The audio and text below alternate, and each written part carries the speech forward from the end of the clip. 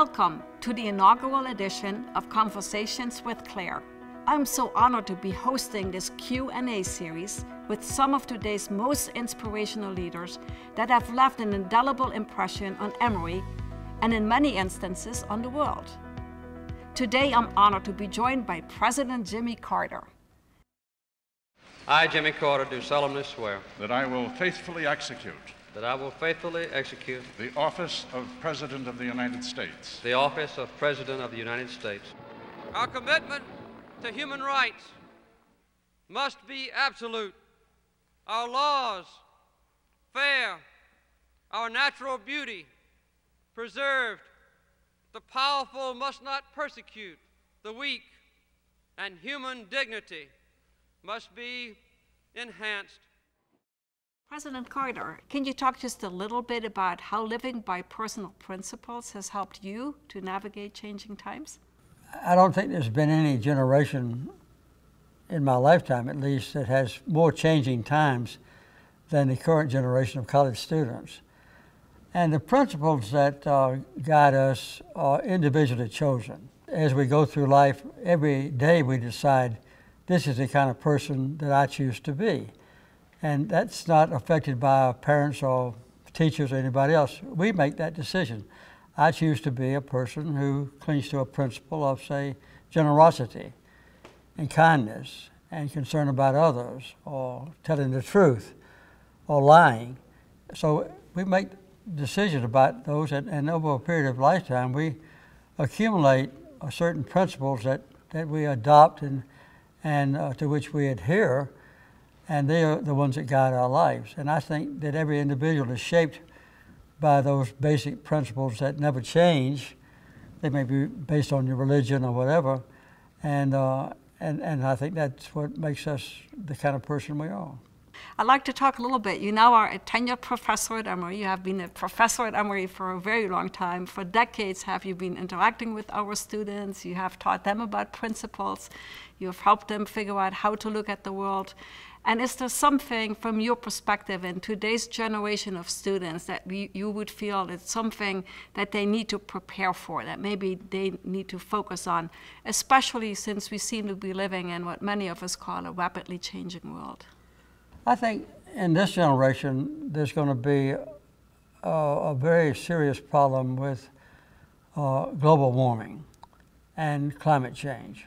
And that's going to affect the life of everyone on Earth, and including the people in the United States, particularly around the coastal areas. So that's something for which we're going to have to prepare. We've been reluctant, I think, or recalcitrant in not addressing it earlier.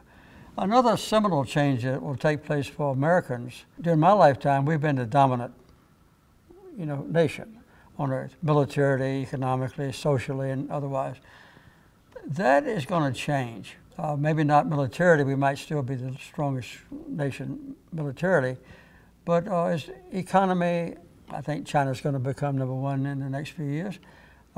Culturally, America's losing its dominant position. So the current day American college student graduates are going to be finding a need to be more flexible in dealing with other people. We might have to accommodate ourselves to other languages and other leaders on Earth in different aspects of life, and that's going to be a different in the United States. But their basic principles of truth and honesty, caring for others, and so forth, that will never change. If you were coming in as an undergraduate student, what would you want to study? My life has been shaped by politics. I think I would consider law. My mother was a registered nurse, and the Carter Center has a major factor role to play in international health care. So maybe preventive health care or medicine would be another, law of medicine. I've made my living for the last 40 years writing books, so English literature might be another thing for me to adopt. So I would have to be quite flexible. Well, you sound just like the young people that are thinking about coming to Emory. They want to make a difference in the world, and they don't necessarily just want to do one thing, but really put together a package that prepares them for the world. Well, the modern day student has to deal with a rapidly changing social world as well, and even dealing with the news. And I think maintaining freedom of speech on a college campus is one of the main contributions that you all can make, that we can make, I should say. We get to college even dominated by maybe our family back home, and we choose either to watch MSNBC or Fox. But we decide ahead of time what we believe, and we want to get news that helps us maintain our current beliefs and not to be challenged. That changes in college, and for a very beneficial thing. One of the main characteristics of a leader is the ability or inclination to understand more than one point of view. Because when you get to negotiate a peace agreement or even to resolve a dispute in your own family, you have to be able to look at 2 or 3 sides to an issue sometimes. And that flexibility and understanding other people is a very important attribute for a college graduate or for anyone else. Yeah, and just listening to your answer, like you said, it's important for everybody to sort of step back and think about that. And right, we all have our opinions and we have our views. Well, on a college campus, you very quickly find that your professors are going to have different opinions about the same subject. Right. And all your classmates are going to have different opinions too. So you have to learn how to be flexible. Right. So that's one of the sometimes unpublicized advantages of a college education. I think it's just learning how to be more flexible and accommodating for different points of view. Yeah. And I've heard that you were one of our best teachers, so that's a real testimony, especially today, and you should take it as a compliment. Well, I do take that as a compliment. It's very important to me at Emory. And for us. Now, as a leader, to shift gears a little bit, you've made such a difference in the world. You're committed to making sure that we become a better place. And I would say, although you may not feel that way all the time, that you have had tremendous successes for yourself, but for all of us. And those wouldn't have happened if you were not who you are. You also have experienced some disappointments, some setbacks. I guess that comes with, if you want to move things forward, there are going to be people that will not understand, that will upset you, that might disappoint us. And how did those experiences make you maybe even a stronger leader than you already would have been without those setbacks? Well, I think one of the basic principles that we need to adopt is, as you get to be a favored person in society, I'd say anybody that just has a chance to go to a college like Emory is favored already. You have a recent ascendant position in life even when you're enrolled as a student, as a freshman at Emory, and that favored position increases your leadership potential. And I think to be a servant leader is a shorthand way to say what I really believe. The more favors you have been given by society to occupy a position of leadership, the more you should feel a responsibility to try to help those who don't share the same privileges that you have. So as you become a leader, I think you have to tell the truth so that the people that you lead will have confidence in what you say. And you have to be always attuned to what you can do as their leader to benefit the people who look to you for guidance and leadership. And that makes me think about the season that we're in our country today, in the United States of America. We're moving into the presidential primary I've heard about it, yes. Yeah, I believe it's going to be impossible for us not to hear about it. But would you, from your perspective and based on your experience and your wisdom, have any advice for the candidates who have already announced that they intend to run? Well, some of them have already sought my advice, I have to admit. That's wonderful. I've had 3 of the 20 or so Democrats come down to my Sunday school classes. I just advise them all to remember that you represent a broad diversity of people. You're not only president of Democrats, but you're president of Democrats and Republicans. Mm-hmm. You're the president of poor people and wealthy people. You're president of law-abiding citizens and those who happen to be in prison. And so you can't play favorites. And I remember what Reinhold Niebuhr taught. He was my first, I guess, philosopher that I ever believed in, a theologian. He said that the highest purpose of politics is to establish justice in a sinful world. Well, you know, individually we can do much more than that. We can base our treatment of other people not just on what's right and wrong, but also with a feeling of love and compassion and companionship.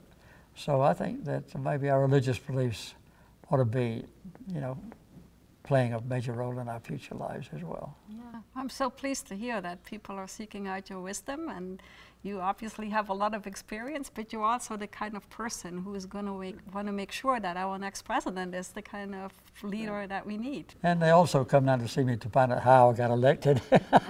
So, have you shared any of your secrets? oh yeah, I'm quite free with my secrets. And when they got here earlier before the qualifying season started and asked me, I advise all those who came to see me, go ahead and run. It's a wonderful experience to run for President of the United States. I visited all 50 states and I got to know a lot about the American people I never would have known otherwise. I got to know a lot about the world in general that I never would have known otherwise. And we couldn't have been nearly as successful as the Carter Center is, a part of Emory University, had I not been blessed with the experience of having been President of the United States and then able to apply some of what we learned to help other people around the world. Yeah, I can certainly tell from my own experience, even though I never will be able to run for the presidency of the United States, given that I wasn't born here, but I've learned so much from you about what it means to be a leader. Well, I'm not sure which is higher, President of the United States or President of Emory University. Well, let's have that conversation some other time. Yeah, I'd like to shift gears a little bit, if that's okay with you, and talk about the Carter Center and everything that you have done post your presidency, and I'm particularly thinking about the eradication of guinea worm, and now you've made incredible progress in diseases that people at times thought they would never be able, something that we could eliminate or even reduce. And then today we look up and we realize that was a measles epidemic, and that's closer to home. And we've had an eradication of the measles since 2016, and now all of a sudden we're back to measles being a challenge. Any thoughts on that? Oh yeah, I have some thoughts because we had a measles outbreak when I was first elected president in 1977 early. And we did two basic things. One is that we mandated by federal law that every child that entered a school in all 50 states had to be immunized against measles and other diseases before they entered the first grade. And all the states finally agreed to that. And we increased the amount of money to help the states pay for that from $5 million when I went into office to $35 million to just direct federal aid to the states to finance the immunization. So we increased dramatically the immunization program, and I had two women who helped me with that. One was my wife, and the other one was Mrs. Betty Bumpers, who was the wife of Senator Dale Bumpers. And they helped a lot too. So I got everybody involved in tackling the proper immunization of children, which is very vital. Yes, it certainly is. And in our country and around the world. That's true. It's important in our country and around the world. And I also love how you bring in your wife, because as a team you're incredibly strong when it comes to health, including mental health, and also how you bring the broader community in, because together we can do much more than alone. Well, that's one thing about politics too, is to treat everybody equally. Yeah. And that includes men and women, and as the Bible says, slaves and masters, and Jews and Gentiles. You know, before God we're all the same. And we should treat everybody equally and try to help those who are in need. Now, I've been asking you lots of questions, and I know we don't have unlimited time, and I wonder if there's anything that you may have in mind that you would like to share?